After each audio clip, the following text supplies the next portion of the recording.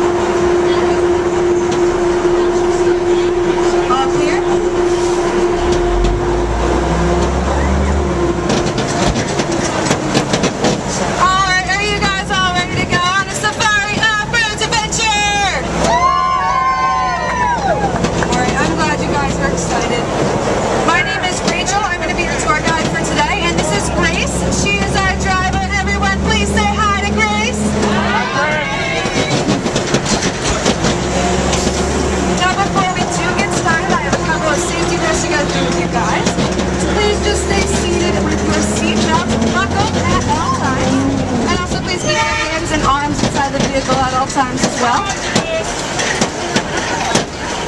It is going to be a pretty bumpy ride, so definitely. Where's the swimming pool? Where's the pool? The swimming pool? Oh, we're not going swimming.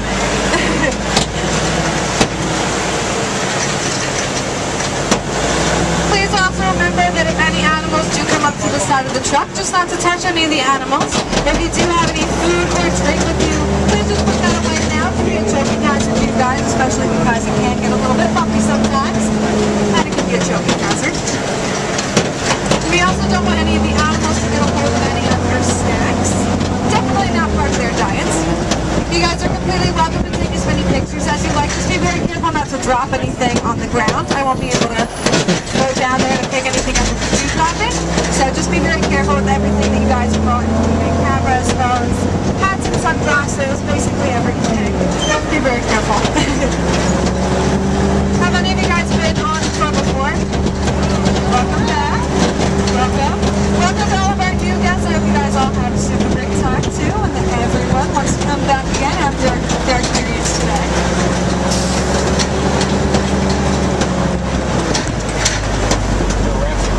Alright, looks like we're going to be entering the safari through our first gate up here.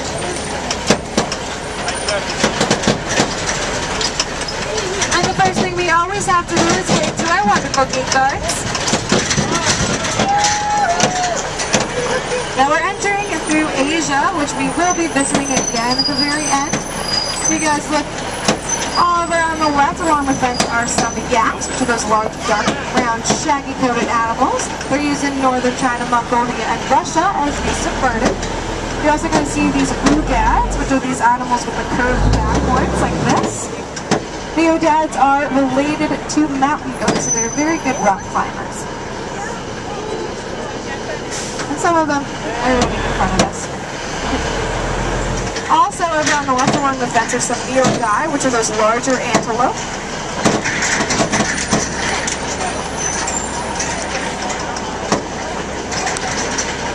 Now we are coming up to our first official section of the tour here, which is called the Americas section.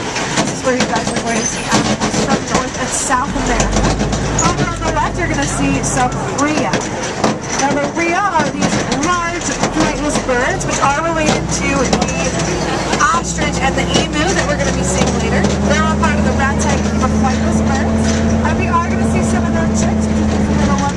them. Now what's cool about the rhea is that it's actually the dads that sit and incubate the nest of eggs, and they're also the ones that are going to take care of the chicks after they hatch, which is pretty cool.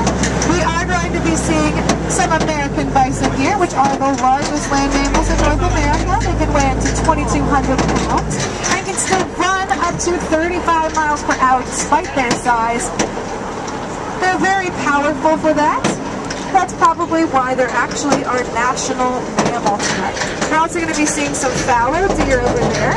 Now fallow deer are a little bit different than white-tailed deer because they're going to keep their white spots for their entire lives. So even as adults, they have a huge time.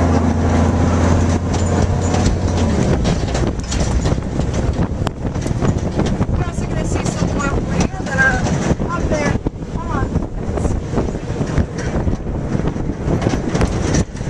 If you're coming up, down, on either side. But the males are the ones that have the black ring of feathers around their necks, where the females don't have that. So until you guys will be able to tell the difference between the two. The one drinking water over here. We are going to see a bunch more that are hanging out over here on the left. There's a white one over here, which is leucistic. White animals that are leucistic. They're white and they have blue eyes, and that's because they cannot produce melanin, while albino animals cannot produce any pigment at all, so they do have red eyes, so they are a little bit different from each other. And all the other animals that you'll see that are white, seemingly albino, are actually leucistic that we have out in the field. Our one albino animal is over here, and I'll talk about her a little bit later. She's my favorite. Now we are coming up to Africa, which is our next section. And I promise you guys this is the easiest, fastest, and least expensive trip to Africa you guys are ever going to take. We're crossing this ocean, and we're already here. No TSA, we didn't have to board the plane, feel all comfy. We're already here, we get to see all the animals. It's going to be great.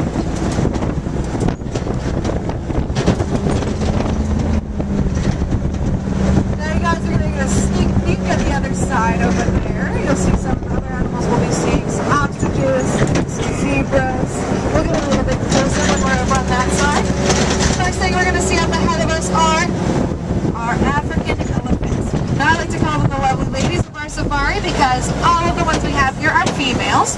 But regardless, elephants always live in a matriarchal society, so a lady is always going to be in charge. Now elephants, African elephants rather, have much larger ears than Asian elephants will have, so it's the easiest way to tell the difference. Also, with African elephants, both the males and females have tusks, which are overgrown, incisors, basically these very large teeth, which are made out of ivory. It's very important not to buy anything with ivory in it, so we can keep these animals safe, because they are still considered a threatened species today. We definitely want to be seeing more of them all around. They have one of the longest pregnancies of any other animal, 22 months, that is almost 2 years, and they give birth to a baby that weighs between 250 pounds and 300 pounds. This is a white rhino right over here. White rhinos have those horns, which are made out of keratin. That's the same stuff our hair and nails are made out of. They have 2 of them. They're going to grow back if they get a chip in them, just like our nails will, which does make them pretty unique.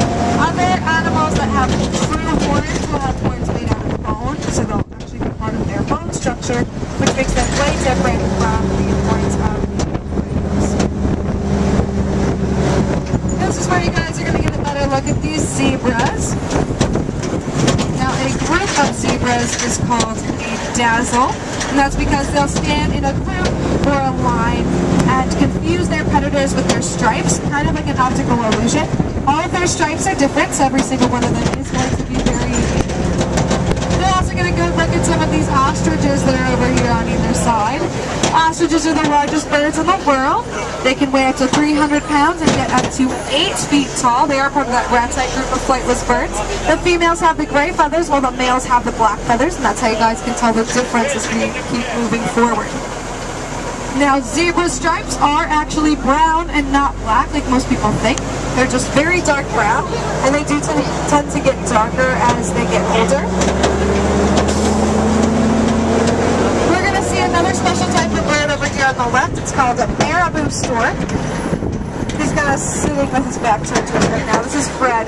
He can have a very strong beak that's actually capable of breaking through bone, and that's because they're scavengers, so they do eat meat in the wild. They do eat meat. And over here on the left, there's two Asian water buffalo in the water, of course. They love to spend up to 90% of their day in there, and they'll just splash around like that. They are very flexible, which easily helps them get through the mud, and they also have a very thick skin, which is often used as a leather. We also have a super creamy milk, which is often used in India to create liquid butter. You'll see some more zebras over here. Zebras can run 35 miles an hour, so they are just as fast as horses, but they're not commonly domesticated because they're just a lot sassier than horses, so it's more difficult to work with them than it would be with horses, so people just don't usually. This is the wild plains. We are going to be seeing some more ostriches, so you'll have another opportunity to see some more of those. We're going to see some peacocks, which are a type of bird originally from India, and we're going to see some African hoofstock, and I'll be explaining the differences between the different types of African hoofstock and a little bit about each of them. First thing we're going to see are some more ostriches, which will be over here on the left. If you look up here near the fence, you guys are going to see two chicks, which are with those two adults back there. Those chicks are spotted, which helps keep them hidden in the tall grass, which is very helpful for them, but it makes it more difficult for us to tell if they're a boy or a girl, because their black or gray feathers haven't grown in, so we don't know what color they're going to be yet.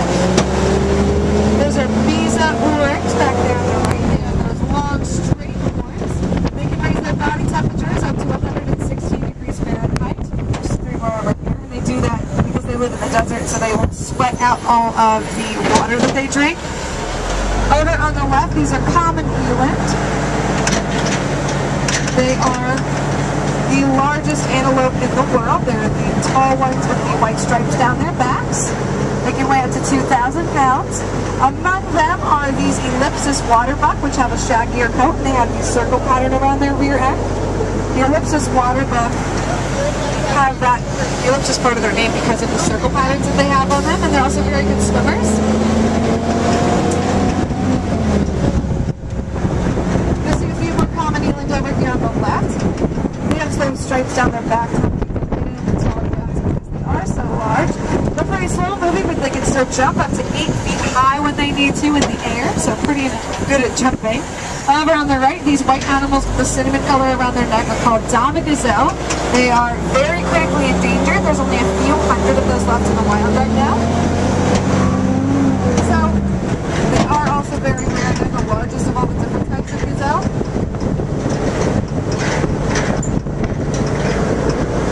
We are entering this next little section here. I talked a little bit about the Visa oryx, which can raise its body temperatures up very high temperatures. These scimitar horned oryx do exactly that. They would also live in the desert in the wild, but they don't because they are extinct in the wild right now. So these animals are only found in places where they're under human care, like they are here. And they have the horns which resemble the scimitar sword, which is where they get their name from. Now you're going to see particularly the giraffe over on the left. Giraffes are the tallest land mammals in the world. They have been known to reach heights of up to 18 feet tall and weigh up to 3,000 pounds. You guys are going to see some more of those scimitar horned oryx over here on the right as well. Conservationists are hoping that a large enough group can be created at some point somewhere that the population can be reintroduced back into the wild. That's Conan. He's over by the feeder. He's our one male giraffe. He's taller than all the females, so we can always tell who he is. He also has larger ossicles and a larger calcium deposit in the middle of his forehead, which is normally what you would see in male giraffes.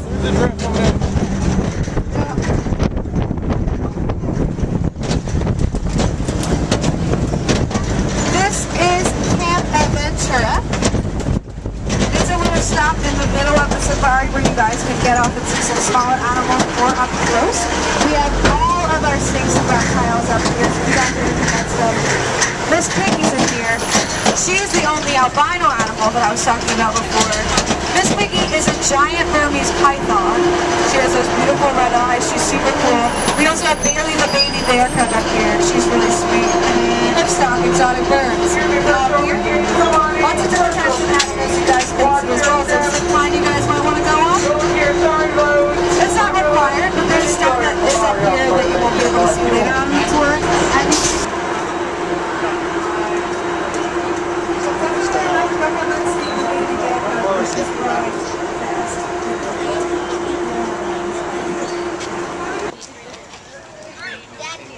It's fluffy, but sticky.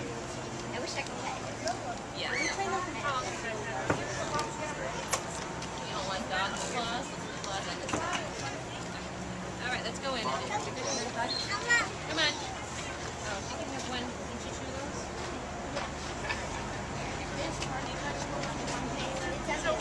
Alright, Alyssa wants to show me something, so let's go see it. He's trying to get out.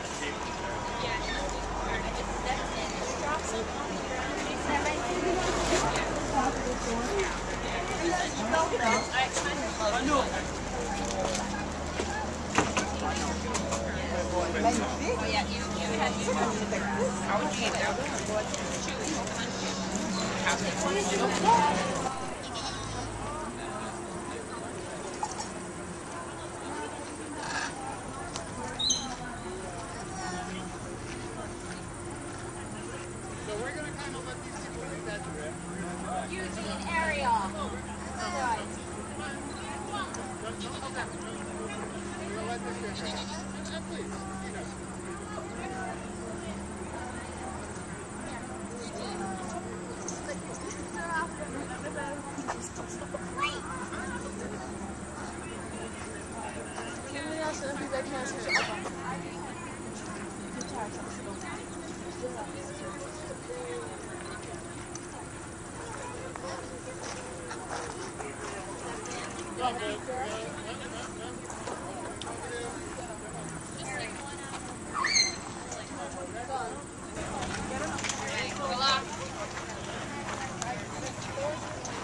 And I even hit Eugene's tail feathers accidentally. What? I even hit his tail feathers accidentally. Yeah, it's fine. He didn't care. I just didn't want to ask you to do something if you weren't comfortable. Okay. Alright. You're so good. You know you're good.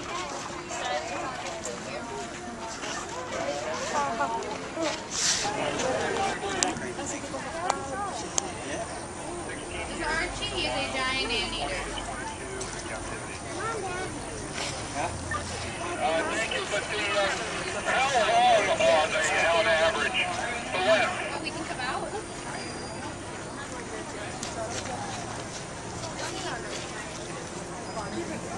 Oh, look, he came out. RJ, look, he came out. Oh my god.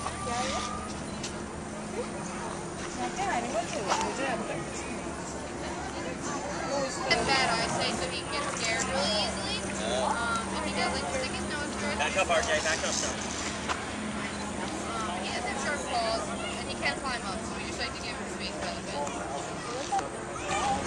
He's part of our training program. That bad eyesight. Relationship with him. Better require veterinary care. Hey, bud, no, we don't want to reach over, and we don't want to be that close to the fence, okay?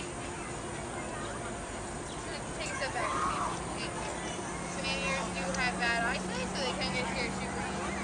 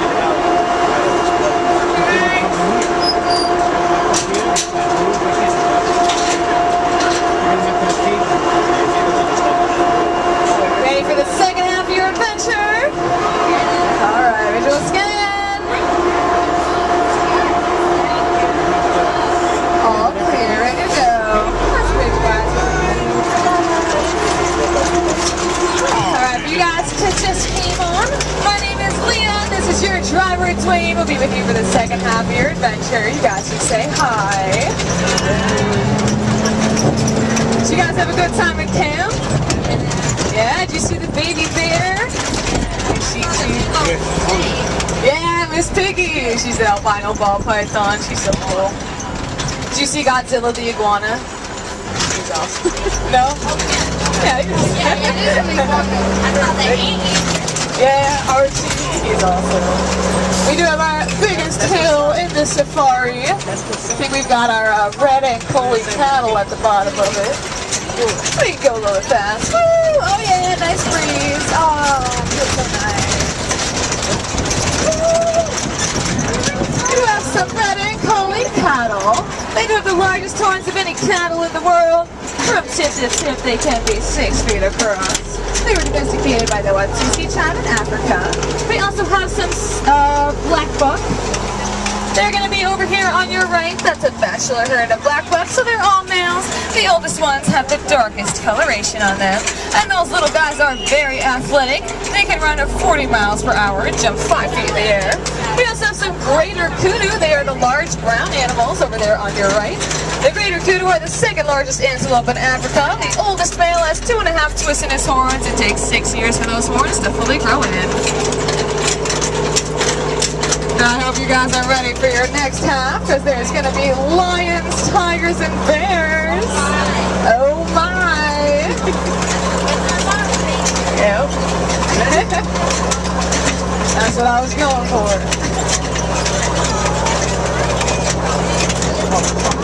Alright, so we're going to go to Serengeti next.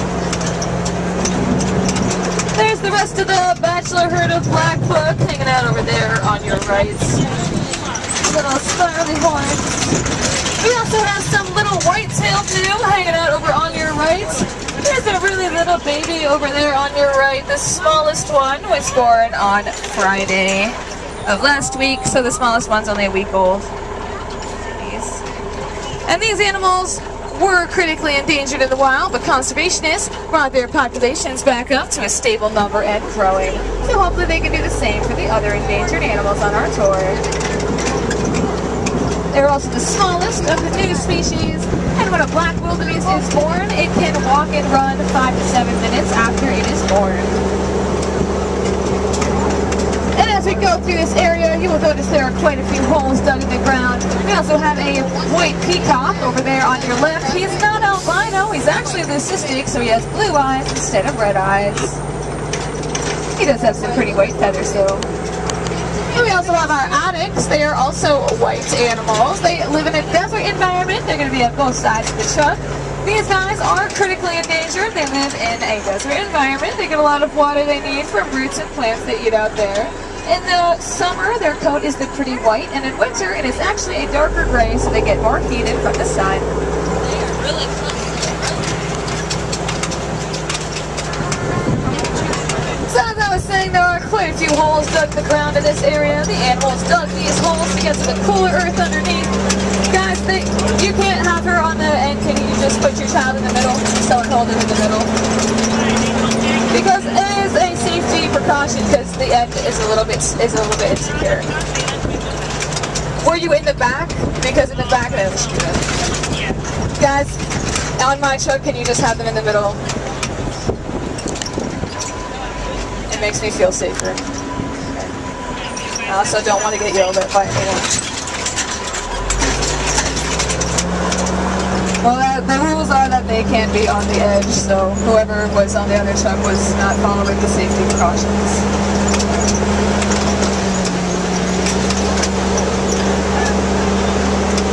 Okay, we do have our lions coming up next. Can you also make sure you've got a seatbelt on, please?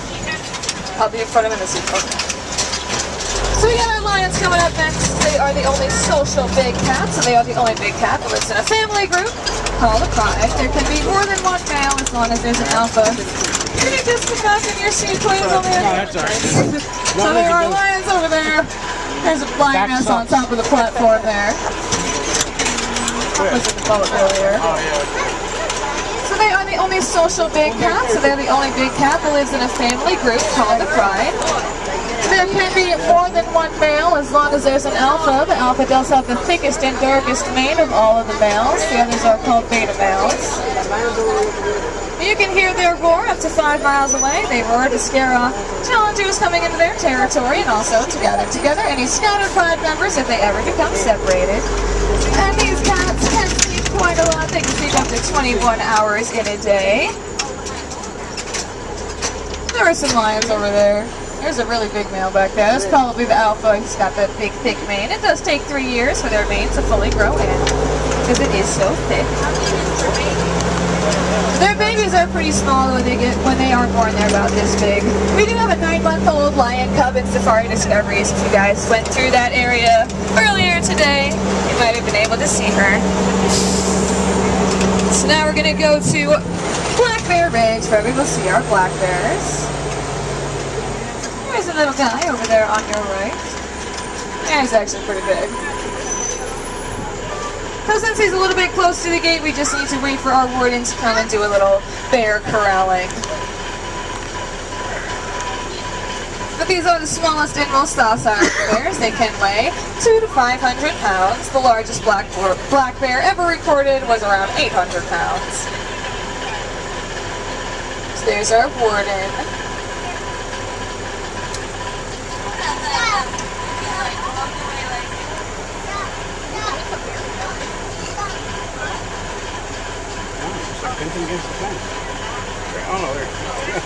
We just need them to be a little bit farther away from the gates so that we can open it up.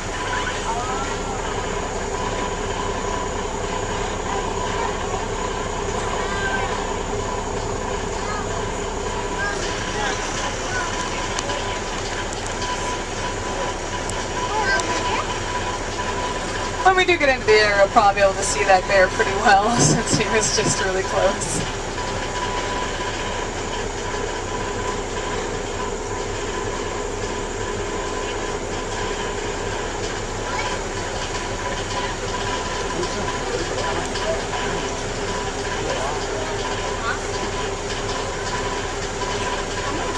And then our warden has to come back and open the gate for us. Well, black bears can be found in 49 of the United States. Does anyone know which state they're not found in? Hawaii. You're right. It's Hawaii. Well, which United States, they're not found like anywhere else besides North America, the black bear. There are brown bears in Europe, which we'll see later on, the brown bear. But we're going to see the black bears first. And there it was over there. So we had a few bears over there. And there's some on your left as well. There are 2 nurseries in this area, so as we go by, we might be able to see some of the little cubs. They were born last year, so they're getting pretty big now. So as we come up, over on your right, there is one in the tub. That's Mom. Her other cub is hanging out on the side there. Mama bears are very territorial about their young. That's why she's in her own little area, so she can have the least stress while raising her kids. And these bears don't have to be black. They can actually be brown, blonde, or gray, so they come in different colors. There is a little guy eating over there on the right. You may also see the other 2 cubs in that area over there on your left. There's 2 more of our cubs hanging out together. And then another little guy over there on your right. And bears are opportunistic omnivores, which means they eat anything and everything. They're the ones that get the bad rap for going through your picnic baskets or in camping and eating everything out of it. Fruit, bread, hot dogs, anything they can find. So there is a pond over there. All of the green stuff is called duckweed. The bears like to eat it, and it's very nutritious for them. So they can swim around in there, and then they come out. Still have some on their fur. They also love to climb, so we have some platforms in here for them. They can climb up a tree just as easily as you or I could walk. So they are very good climbers. And as we go by, we can say hello to our gate guard.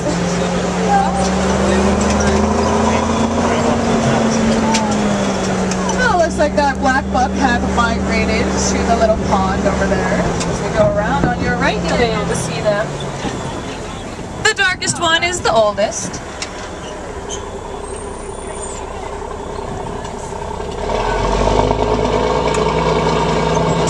And in the next area, we're going to see more bears. I have a little bear joke for you guys. What do you call a bear with no teeth? A gummy bear.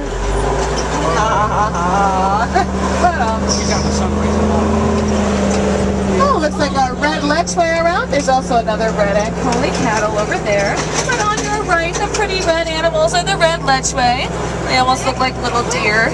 Their back legs are longer than their forelegs. That helps them run in the marshy environment where they live. And the male's horns can grow to be 3 feet long. So now we're going to go to Terra Ursus. We do have another gate guard we can say hello to, and then the red and coley cattle on the other side.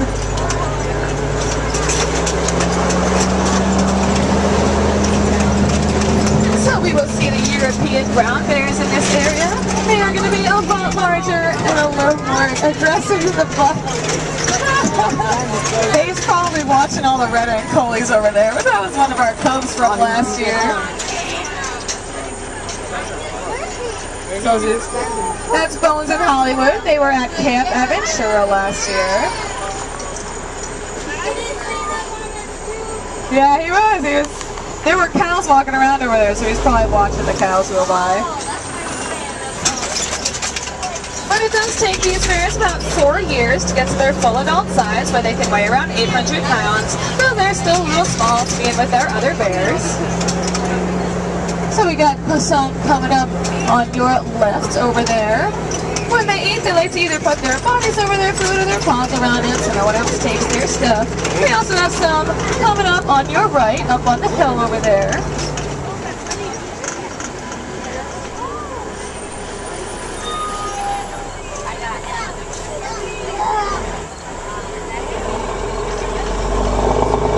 There's one sleeping over there on your right. Bears are omnivores, so they do eat other things besides meat. They do like berries. Our wardens give them fruit as treats. They do like fish, you're right. Yeah, they do like salmon a lot. We have some bears hanging out in the water, because they do like water as well. Someone's got something in his paws over there. He's got, I don't know what that is. There were turtles in there, but that guy's got like a branch or something in his paws. Looks like he's eating some grass. There's one hanging out in the tub over there on your left.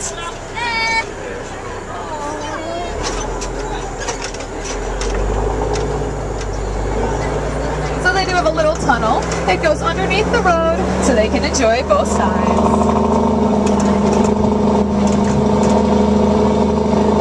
They like to either put their bodies over their food or their paws around it so no one else takes their stuff. And bears actually give birth during hibernation, so they are asleep, and when the babies are born, they make a very loud humming sound which stimulates mom's bell blood down so they can drink while she's asleep. And the next area we're going to go to is our conservation area. So all of this is natural New Jersey wetlands. It is very important to reserve areas like this for our natural inhabitants. This is a good place for migratory birds to stop by and rest on their long flights. We also have white-tailed deer, groundhogs, little chipmunks come through this area as well. I'm sure at night there's foxes, raccoons, a lot of other animals taking advantage of this area. So as we go by, you guys can enjoy the breeze and the scenery and just relax and rest for a second or two.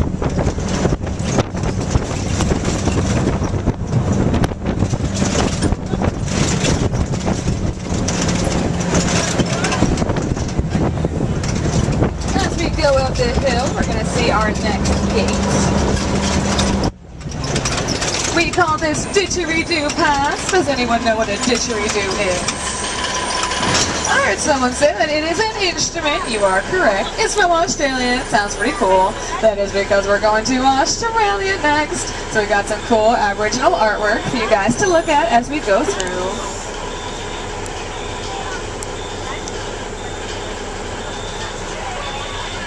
I have a joke for you guys. Where does the kangaroo like to eat breakfast? I hop. Because they hop. It's a joke. That's okay. We do have the red kangaroo in this area. A lot of our kangaroos like hanging out in a big clearing over there on your left. Might also be some coming out on your right, I don't know. We also have our emus in this area. So the emus, their blue coloration on their head is the same color as their egg, and they are the only bird in the world that has a calf muscle that helps them run faster. We do have some black swans. They're hanging out in the pond over there on your right.